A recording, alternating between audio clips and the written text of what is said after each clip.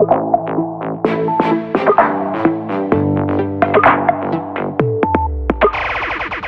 here we are again, Omron and Dassault Systèmes, this time at SPS 2022. And last time, Klaus, we were together with this beautiful VAF fuel cell stacker at Hannover Messe. That was 5 months ago, right? Absolutely, and thank you, Philippe, again for having us here.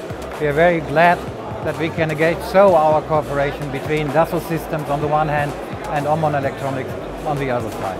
We bring together a real-life example here, an example of battery stacking in fuel cells, and this brings together the best of two worlds.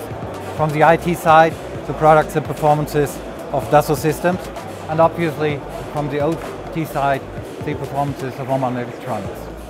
So stay put, because you will see more good things coming from Omron and Dassault Systèmes in the coming months.